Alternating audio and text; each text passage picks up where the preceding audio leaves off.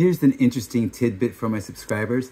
This band, Fast Times, plays at the Whisky every Monday. They're an 80s tribute band, and I was in this band in the 90s. That's how long this band's been around for.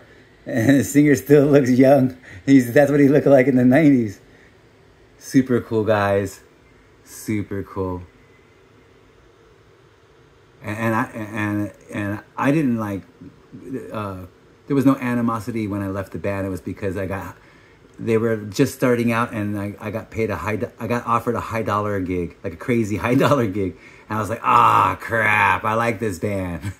Freaking, these guys are cool.